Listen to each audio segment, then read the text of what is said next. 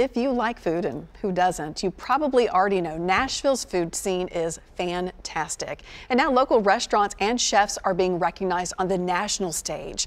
The James Beard Awards, often called the Oscars of the food world, released semi-finalists this week. And as you can imagine, Nashville fared pretty well. News Channel 5's Araceli Crescencio spoke with some of the more unlikely nominees who couldn't believe what was happening. We had a product that people loved. When you ask the founders of Slim and Husky's what their secret ingredient is, they don't shy away from telling the truth.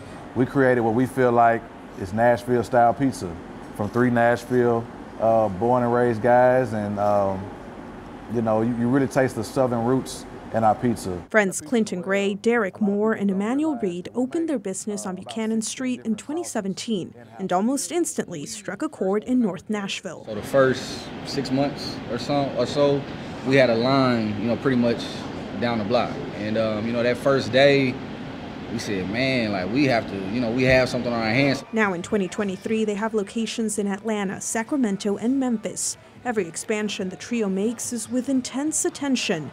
But this week, something happened none of them saw coming. She's like, you don't know? I'm like, nah, what is it? She's like, the James Beard Award, y'all got nominated. I feel like we got nominated for the Oscars or the Grammys. We cook every day because we love what we do. It was a similar taste of success down the street for chef Julio Hernandez, who needed some convincing to believe the news. When it really hit me was when I saw the Tennessee. I was like, that is us. I don't know why. My name and the company was not enough. I had to see Tennessee on it to really get it. His food truck, Maíz de la Vida, has made a name for itself for offering some of Nashville's best Mexican food. And after some thinking, Hernandez says being nominated in the category of emerging chef fits. We have emerged from my house where we started. We emerged from the farmers market here in East Nashville where we went.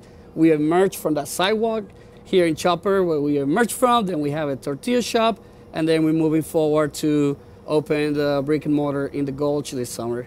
Moving forward, a panel of judges will determine 5 finalists. Final winners will be announced in June. But no matter who wins or loses, nominees say Nashville's food scene is already a winner. In Nashville, Araceli Crescencio, News Channel 5. Such a success, and I'm starving now too.